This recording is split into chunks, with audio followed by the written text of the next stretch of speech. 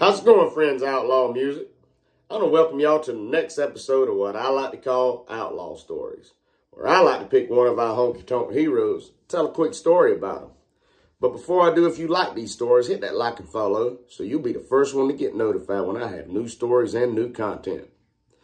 Today's story is going to be about Lynyrd Skynyrd. So when we left off in part one, the seeds have been planted and the roots of Skynyrd have begun to grow. Ronnie Van Zant, Gary Rossington, Bob Burns, and Alan Collins enlisted another friend. When they added Larry Junstrom to bass guitar, they now had a 5-piece band. They headed out and they started playing the bars and the honky-tonks.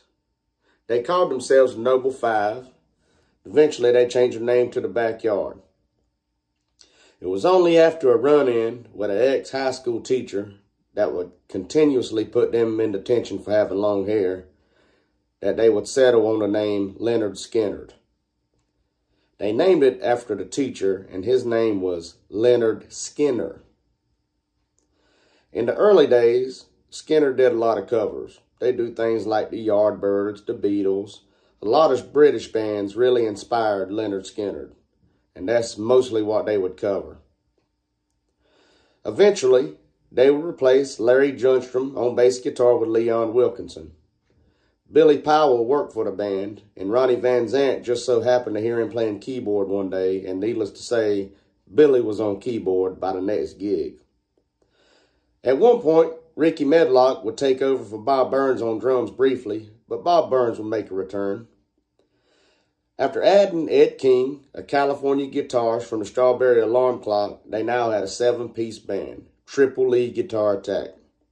They would release their first album, titled Lynyrd Skynyrd, in 1973, and it had some of our favorite hits, including Free Bird, Gimme 3 Steps, and Simple Man. Their second album, titled Second Helping, was released in April 1974.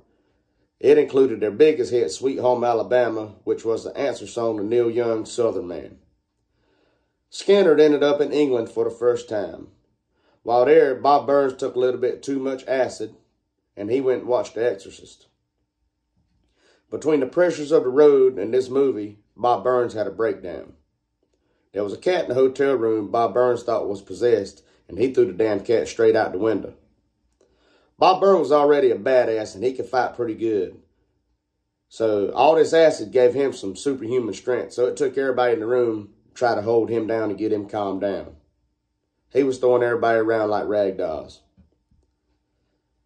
Bob Burns will quit Lynyrd Skynyrd, and for now, the remaining 6 were without a drummer. If you want to know what happens next in part 3, or you want to hear more of these Skynyrd stories, just let me know in the comments. And like always, keep it outlaw.